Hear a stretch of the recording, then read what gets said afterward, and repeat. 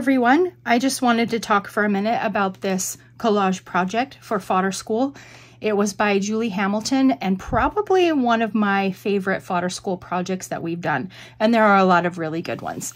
So I just wanted to talk for a minute about how this project came together. It was so much fun making all the papers, and I definitely learned a lot. I think one of the biggest things that I learned is that all glues are not created equal.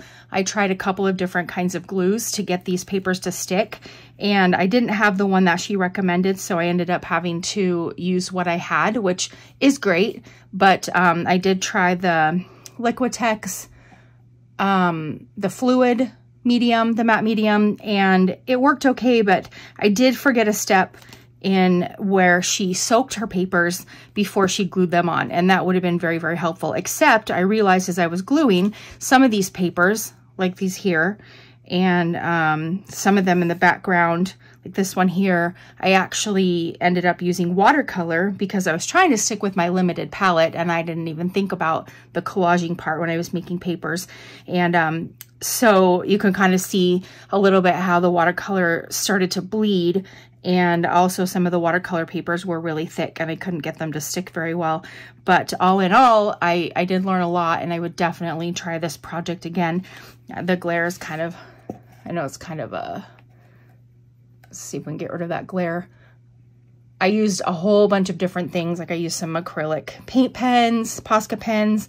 I tried deli paper. I tried tissue paper.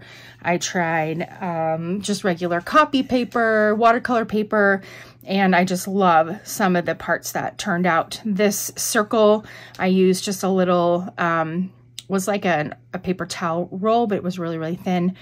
I mean, small. It was small, and I used it for these circles. And then I ended up doing some morning pages with my paint pens. This one here, I used a stencil, and I was showing my son how to make stencil images on paper, and ended up using that because I really liked it. These were from my morning pages with a large Posca pen, and I ended up cutting those out because I liked them.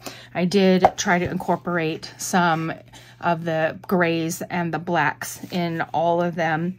And overall, it was just a really great project, and I learned so much. I did cover it with the Liquitex gloss medium, but to get my collage, the collage board, when I put all the papers together to get it to stick, I ended up having to use Mod Podge, and that's what I finally got it to stick with onto the board.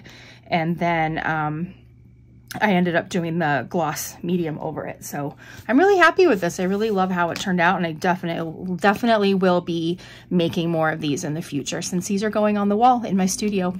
Thanks for watching.